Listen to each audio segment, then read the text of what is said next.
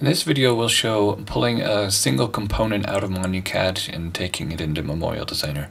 So the first thing that I'll do is I'll hit CP in Monu-Cad in order to do a component place, and then I'll find a component that I want to use. In this case, I'll just go ahead and grab this one right here. Because I want to keep the name, I'll right click on it and that will give me the name of the file, so I'll just swipe from there to there, hit Control C on the keyboard, click OK. And then I'll click OK to bring it in, and you can just hit enter to place it. From there you hit DC to send it to cut. Go ahead and say yes to clean it up.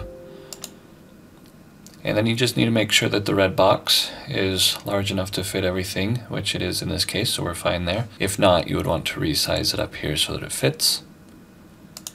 And then just hit cut to file. In the file name, I'm going to hit Control V to paste because we'd already copied that file name. And we'll just hit save, and that way it will save as that file name for us. At this point we can go ahead and exit and go into CorelDRAW. Inside of CorelDRAW we'll go up to open, and we just need to navigate to the Monu-Cad /files to cut folder because that's where it got saved. It got saved as a .mcp file, and so instead we need to rename this and switch the MCP file extension to a .plt and hit enter. Go ahead and say yes. Sorry, I'll click on it and then say open.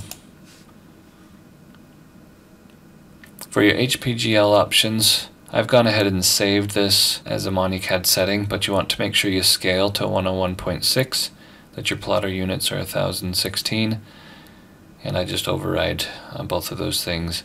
Once it opens up, the first thing that we're going to do is just double click the pick tool.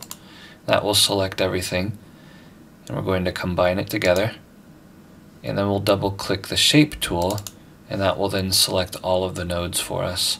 You can see down here we have 1507 nodes. So in order to smooth that out, we'll just come back up here to the property bar, change the smoothness to about 5 and hit enter. And that will then get rid of a lot of those nodes for us. After that we can hit the DXF fix button, and it will close any gaps and fill it in appropriately for us. And we'll just go up to file and say save as. We've already got the file name we want, so all we need to do from here is just add tags. If I tag this as a bird, and then I'll do semicolon to add another tag, perched, branch, whatever the case may be. The more descriptive you are with your tags, the easier it will be to search by those tags later. And then I can also add a category here of birds and click save. And now we've got our design converted over, and it's been tagged, keyworded, and categorized.